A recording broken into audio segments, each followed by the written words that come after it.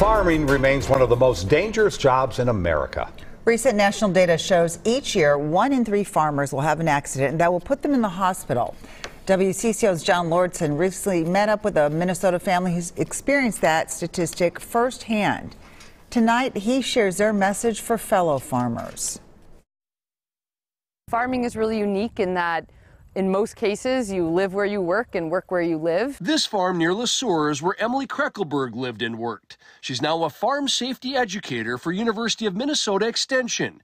But her experiences growing up are why she does what she does. I let people into my family's darkest days so they can kind of learn how to avoid that. She's talking about what happened to her father Dale and her brother Jake. Each lost a limb to a farm auger.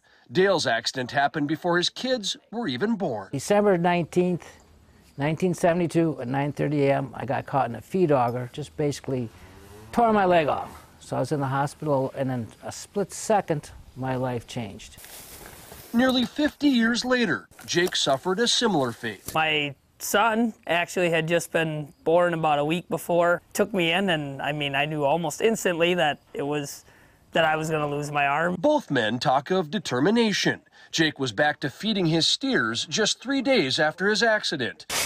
Dale still climbs over cattle gates to do his chores. For the last 50 years, when I get up in the morning, I put on my wool sock and my nylon, and I stick this piece of wood on my body, and I walk around with it all day.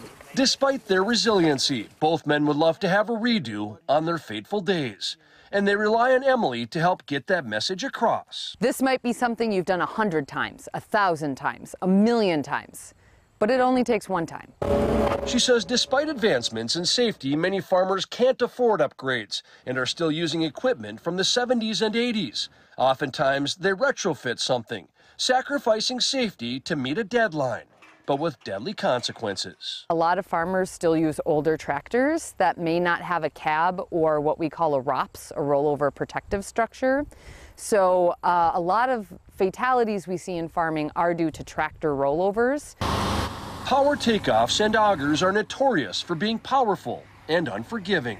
And the statistics surrounding children are alarming. It's worse for kids. Every 3 days, a child dies on a farm in the U.S. Emily says human error is often to blame, and her family would agree. You adapt to it because you have to. I can't remember what it's like to have 2 arms. I can't even imagine what it is to run. I remember having a memory of it, like maybe she has a memory of that, but it's just something that's, after 50 years especially, it's just kind of lost. With fall harvest ahead, the Kreckelbergs hope others heed their warning. Balers, combines, discs, and grinders are part of farm life. Taking your time and treating those machines with respect can mean the difference between life and death. It does not matter how big or fast or strong you think you are. Farm equipment is always going to be bigger, faster, and stronger. Always. In Le Sueur County, John Lordson, WCCO News. Even though farmers are often in a hurry, Emily urges them to leave safety features intact when working on equipment. She also wants to remind people that the Department of Agriculture offers rebate programs to help with the purchase of safer equipment.